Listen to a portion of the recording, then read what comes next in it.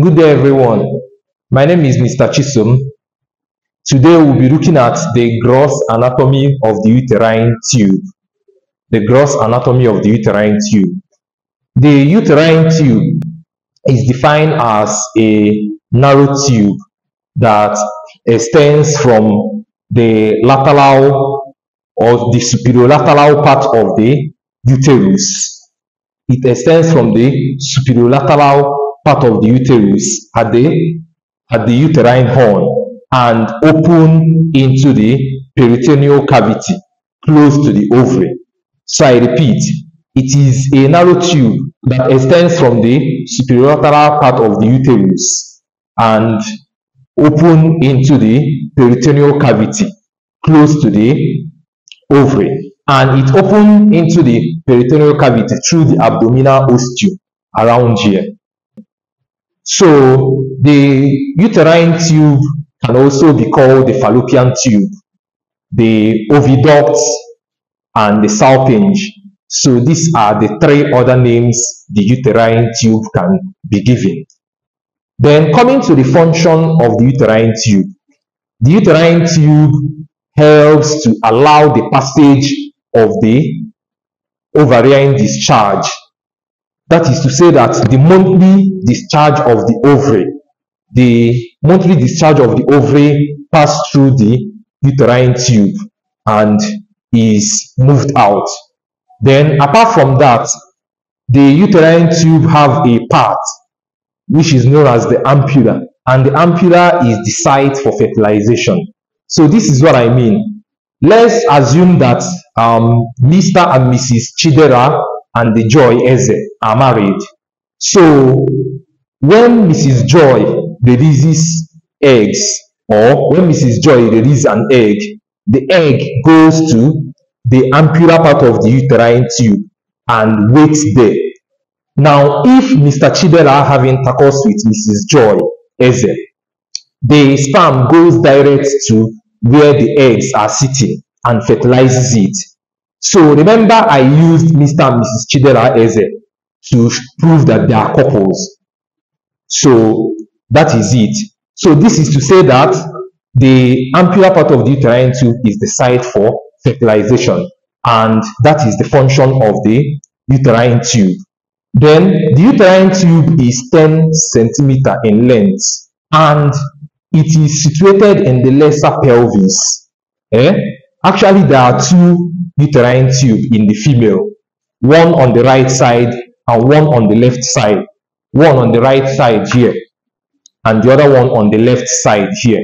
So the two of them are situated here in the lesser pelvis, or you can say in the inguinal region, both the right and the left inguinal region. Then, having said that, let's look at the parts of the uterine tube. Let's look at the parts of the uterine tube. The uterine tube has 4 parts.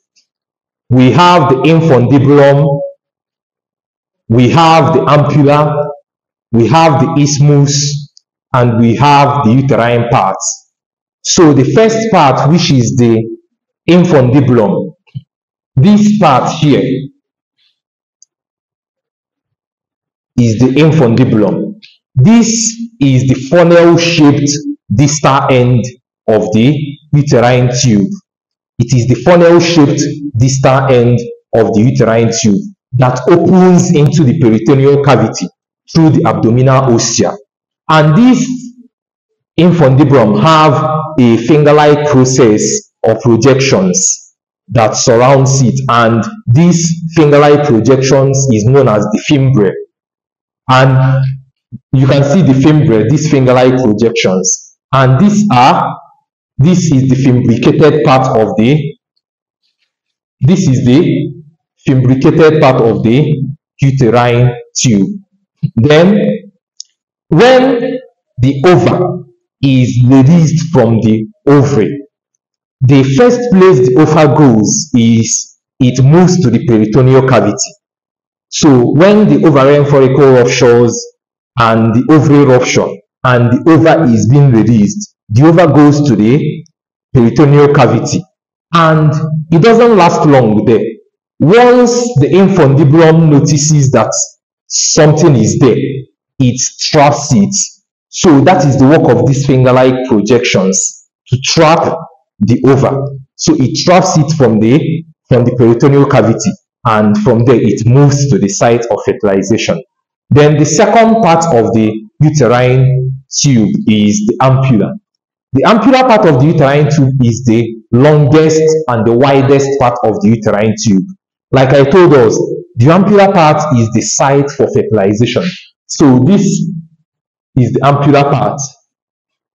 It is the site for fertilization. So that is where the egg that was released will travel for close to 3 days and wait there. It will remain there until a sperm fertilizes it. So that is what the ampulla does. It is the site for fertilization. Then the third part is the isthmus. This part is a thick-walled short part of the uterine tube that is attached to the wall of the uterus. So it is attached to the wall of the uterus. So we have the final part, which is known as the uterine part. So this part is known as the uterine part. Actually, the uterine part is the intramural part of the uterine tube that extends from, or it opens from the wall of the uterus into the uterine cavity through the uterine ostium. When I say intramural, I mean that it opens, first of all, from the wall of the uterus and open into the uterine cavity. So it is located within the wall of the uterus. So that is the uterine part for you. So having seen the four parts of the uterine tube, let's move over to the arterial supply. The uterine tube is supplied by the tubal part of the ovarian artery and also the tubal part of the uterine artery. Then the venous drainage is the tubal part of the ovarian vein and also the tubal part of the uterine vein.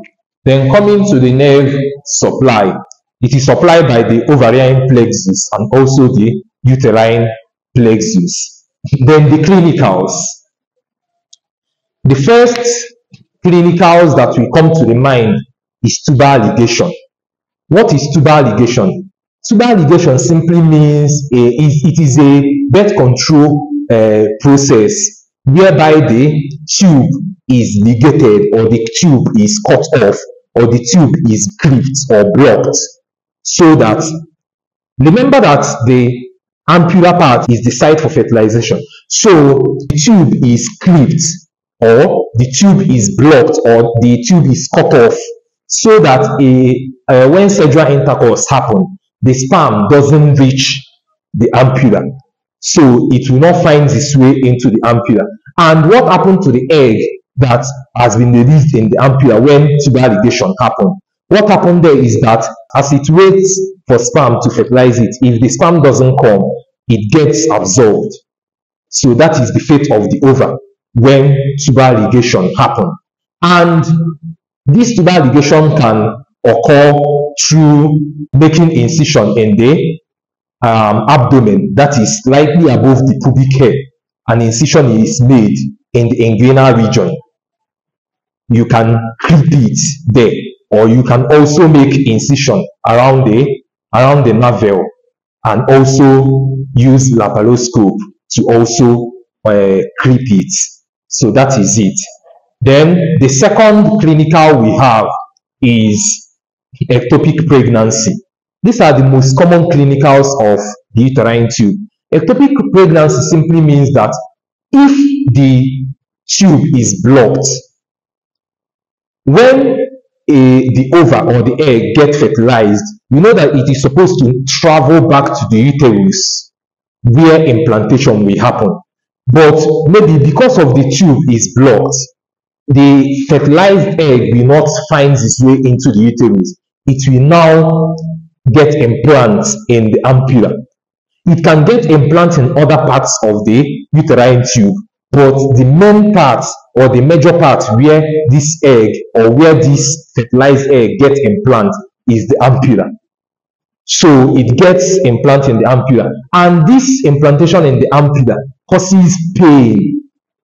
You can imagine where the uterine tube gets implanted, it causes a lot of pain, and also it puts the life of the mother into risk, and also eventually lead to the death of the developing embryo. So that is it for ectopic pregnancy. So we've come to the end of this teaching. I will encourage us to subscribe to my YouTube channel, Learn with Chisom Great. Like this video, share this video to your friends, and comment on this video. Thank you very much.